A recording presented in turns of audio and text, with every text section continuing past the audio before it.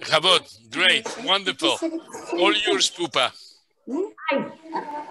Before that, we just want to thank our sponsor, Charlie Beta, Mr. and Mrs. Charlie Beta, who sponsored this event tonight in memory of his mother. 1 second, let me pull it. Who also happens to be Poopa's aunt, which is a very nice thing.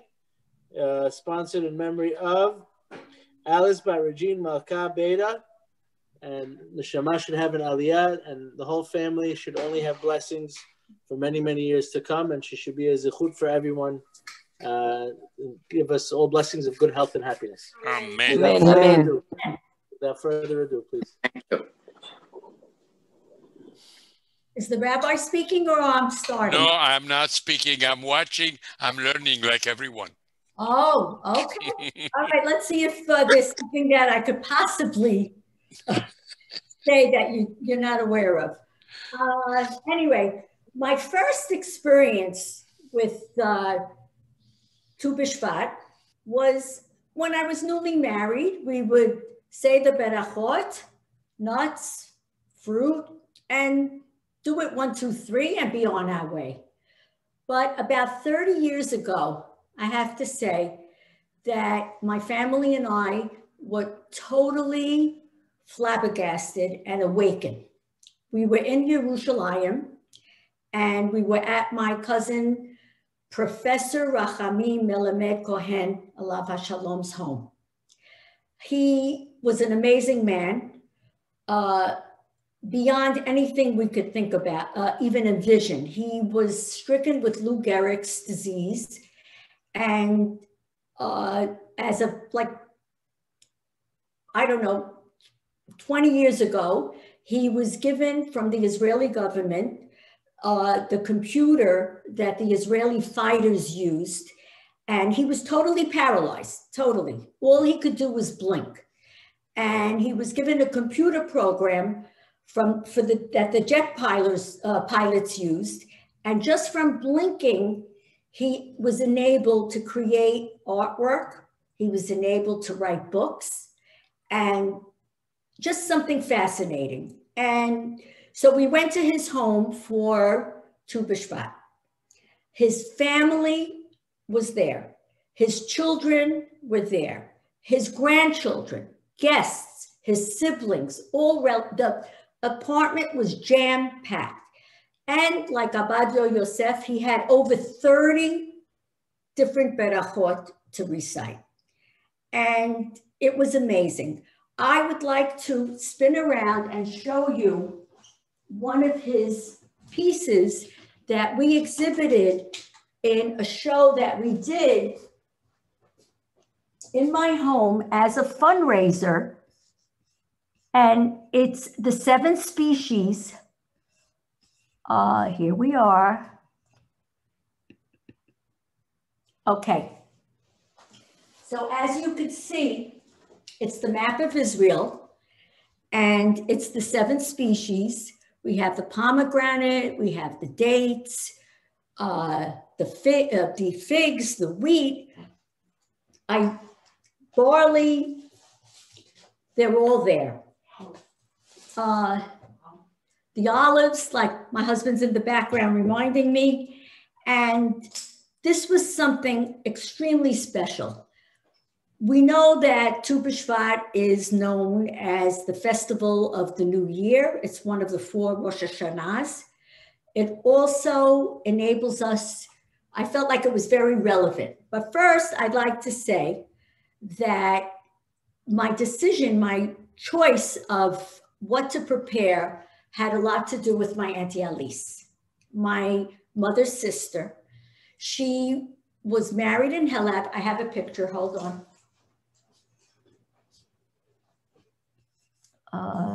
We're still new with the stop sharing.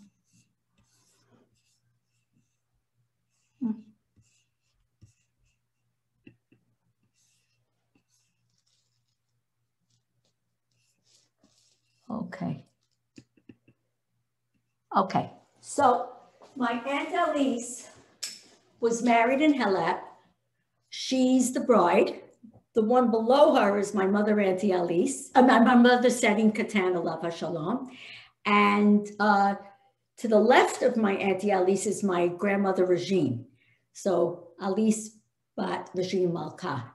And it's an amazing picture, isn't it? And I chose the apricot balls because they're elegant. The pistachio and the apricots really reflect her heritage and our heritage and tradition. And it's a nice memory. And I was lucky enough, oh, actually, there's my grandfather also. And I was lucky enough to see my Auntie Alice shortly before she passed. I'll also show you a recent picture. We're going to get to the dessert, I promise. 1 second.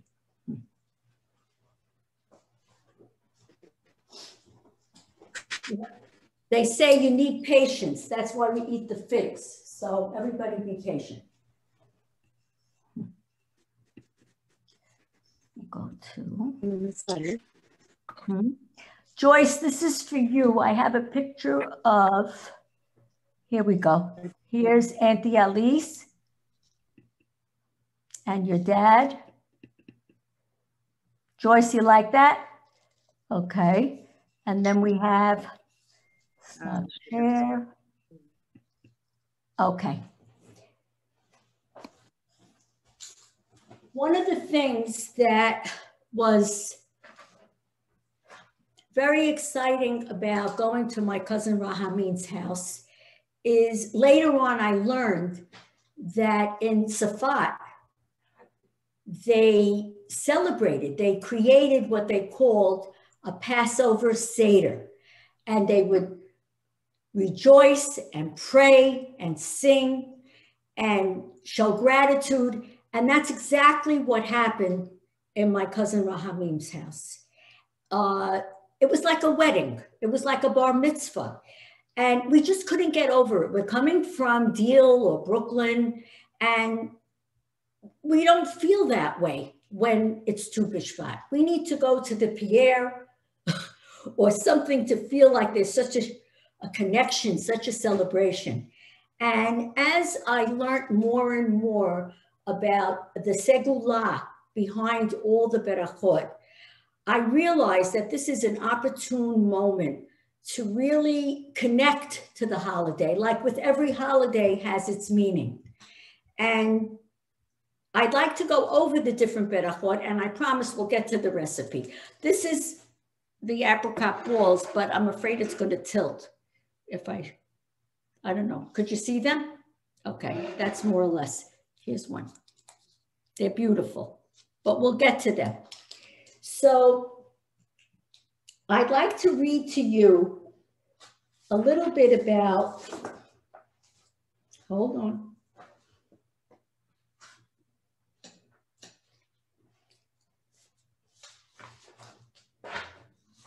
Okay, one of the other things I wanted to say that was important is that more than ever this year with the COVID and all the challenges that we have, the connection that we have spiritually and physically to nature is even more important than ever. Trees, air, nature. Hashem knows that man is like a tree. It's a tree of life. So by walking outside and looking at the trees this year, we could hold so much more meaning and really feel deep-rooted and understand that Tu B'Shvat is all about growth.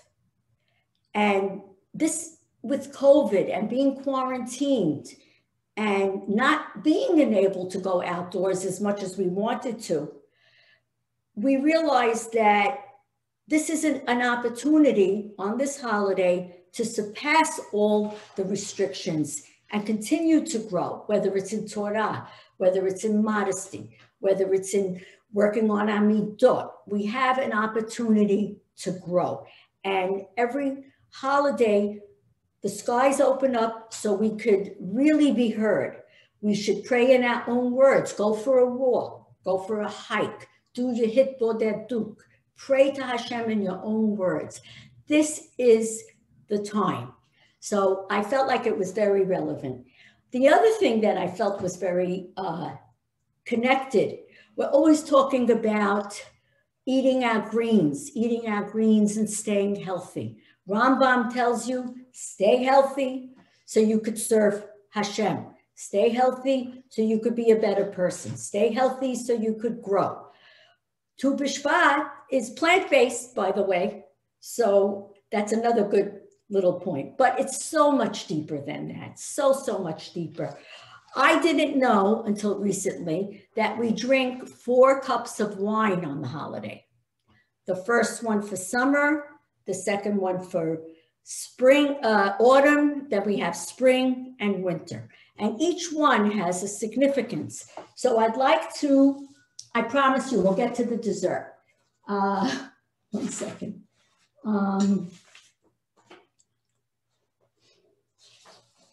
Okay, so the wine and fruits.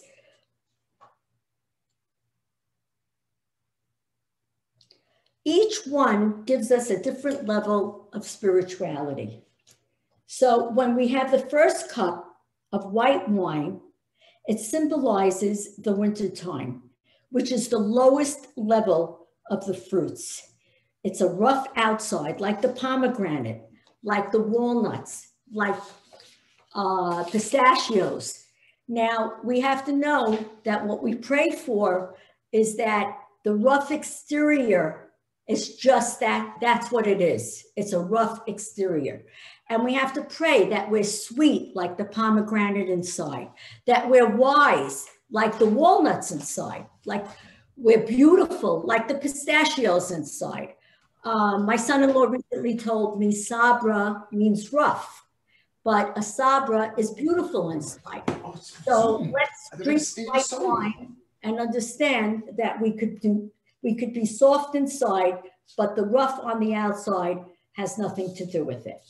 And then we have the next cup of wine is the white wine, but we mix just a drop of red, which signifies spring, the budding of a new life, dates, and we pray to flourish like the palm tree.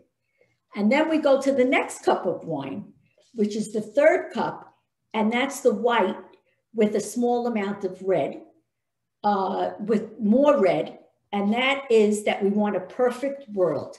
We want to be like a grape with no peel. When a grape has no peel, it's pure. That's why the women are told to eat grapes. The women are associated with vines because we grow. So each one has a beautiful segula. And if we could keep that in mind when we're praying for the berachot, it would make a very big difference. Carob is a sign that we should be happy with our life, because we could suffice on carob for so long. Rabbi, what do we have here? Rabbi Yochanan ben Zakkai stayed in the cave for 12 years, sufficing or sustaining his life on carob. When we eat the carob, we have to say we're happy with our lot, that we're happy with carob. We're happy with our lot. We're not in competition. We're not looking over our shoulders, or we're not looking for something else that we don't have. It's wonderful. So anyway, we'll start with the demonstration because I know that that's what you all want. But don't forget, when we say ha'etz, that it's pure. We can eat the outside and the inside, and we should all strive to grow to be pure and wise. And also the ka'ak is wheat, and it's a great opportunity to pray for an abundant parnassah. The wheat, may it flourish, may it give us wisdom. So that's a beauty. And the dates, of course, it's a time to pray that we should be like the palm tree, and just go on and on. But do your research and don't underestimate the power of each prayer. Okay, so now we're going to make the apricot balls. We're going to start with what else? Apricots. We'll put them in the blender. I'll have to get a drop of water. Hold on. Coming.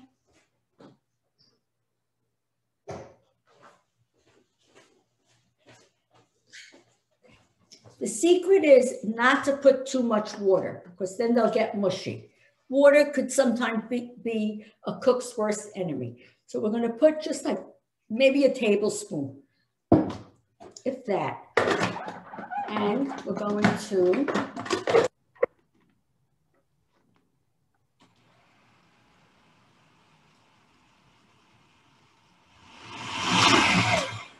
and while it's spinning, we're going to put some orange blossom water.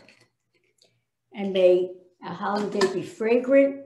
And they even say that the smell is extremely important.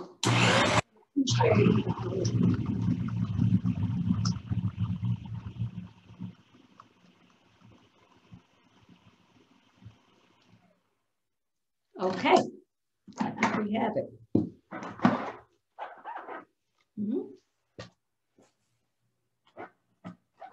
As simple as that. Sometimes the simplest recipes are the best. Could everyone see that? Okay. And now what we'll do is we're going to take pistachios that were put in the blender, not chop roughly, not too, and put them in. We're going to put a little bit of cardamom. I suggested to everybody the cinnamon, but I changed my mind. We're doing the cardamom for the aroma. And then we're going to mix it. Hold on.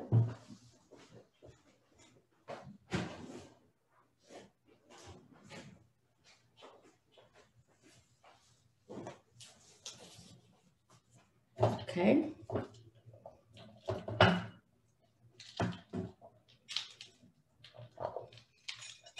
And it gets mixed. And I actually have a batch that was mixed, which is right here. Now what we'll do, going to take the balls, and I like to use a measuring spoon. And I put a tablespoon. It's the easiest way to do it. And then you pop it out, mix it, make a ball. And then you have a choice. You could dip it in pistachio, you could dip it in cocoa, you could dip it in coconut. So we'll do the pistachio. So somebody's asking a question. They want to know if we're using Turkish or California apricots. Turkish.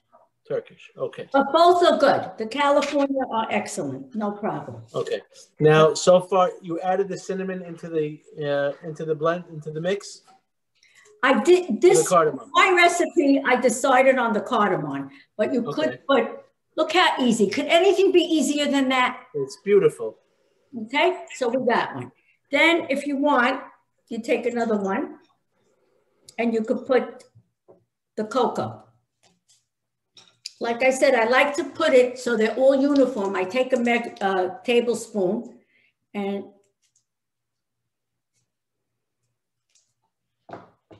now the holiday, it's important to eat good, but please remember, do your research and understand the beauty of the 4 different cups of wine, the beauty of the different levels of the fruit. We have first the fruit.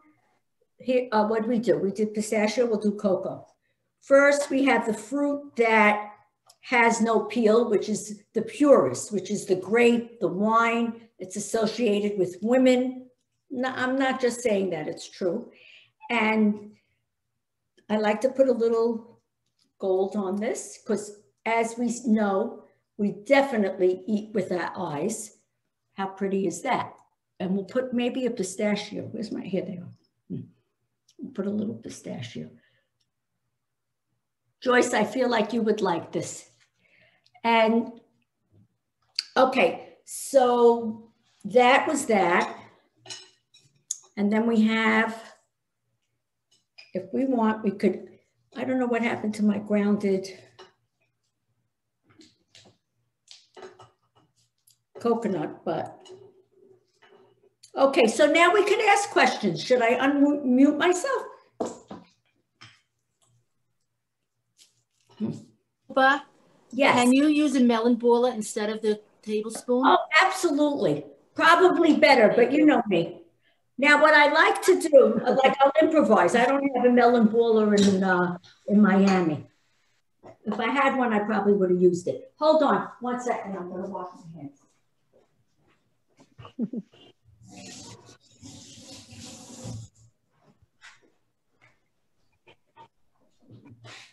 What I like about this recipe is that it's raw. And so many of us today are like, you know, the new wave, we're all into raw, raw, raw. So here's some chocolate. And I'm going to, actually you can't see me doing it, but I'm going to shave some chocolate and put it on here. And then I'll show it to you. And it really is the most, it's so simple, yet so beautiful at the same time. So, and then we have the pomegranate. And I have a beautiful quote for the pomegranate, which talks about speech. Pomegranate is so closely related to how we speak that our mouths should only have sweet words come from them. Okay, so any questions? Poopa? Yes. Hello? Hi. What was the measurement? Thank you very much. What was the measurement of the apricot and also the pistachio? Okay, so How much apricot? Okay, I posted the recipe on Instagram, or it's out there. I don't measure, so I have to tell you I don't know it by heart. Okay. But it's there. Fine. And if not, I'll send it to you, but I know it's on Instagram. Is that good? Okay, my iPad froze.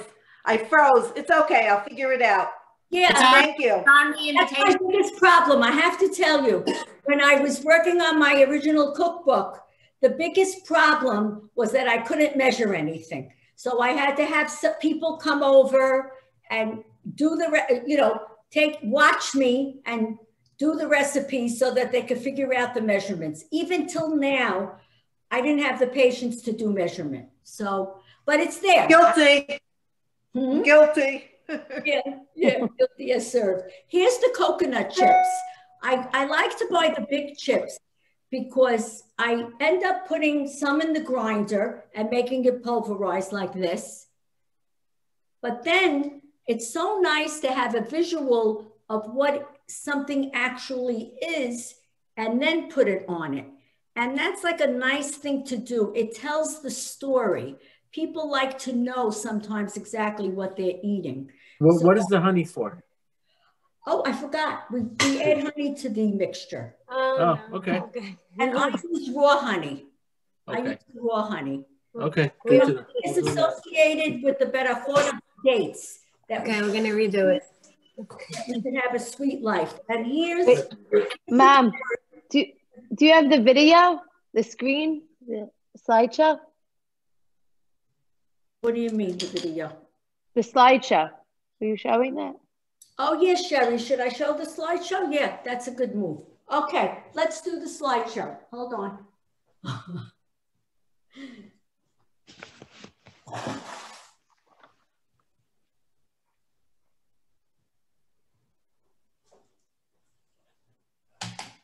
Thanks, Chef. Wait a second. There's just, the holiday has so many intricacies. It's amazing. There's the others. Okay, here. Okay, the slideshow is just a slideshow.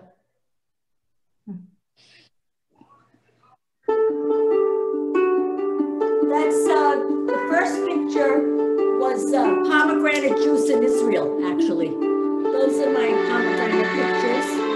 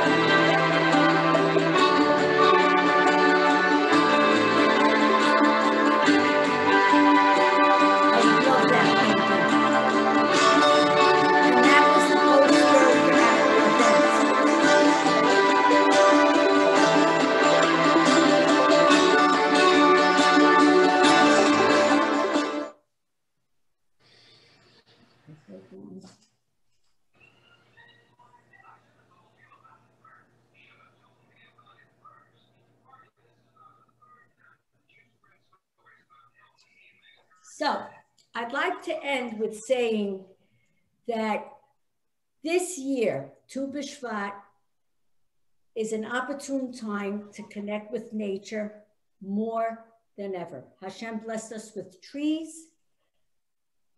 In fact, I read that if we were going to war and there was a tree to be planted, the tree should get planted first.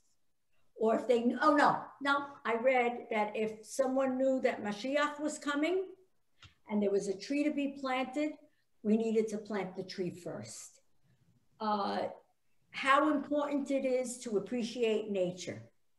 And we like to see the silver lining in everything that happens. Maybe this challenging time gave us an opportunity to reassess our opportunities to be outdoors, our opportunities to understand nature, and associate the trees with growth.